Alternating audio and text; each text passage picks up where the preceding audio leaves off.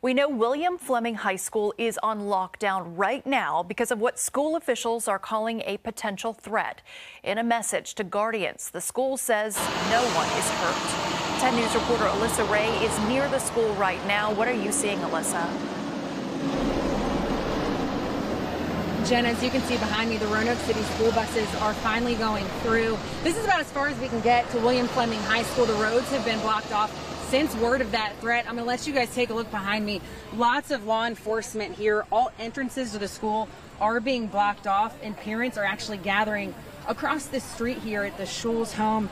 They are very frustrated. Of course, they're worried about their kids that are inside. They're also upset that their kids can't leave the school, but that is the protocol right now. The students are not allowed to leave the school for safety precautions.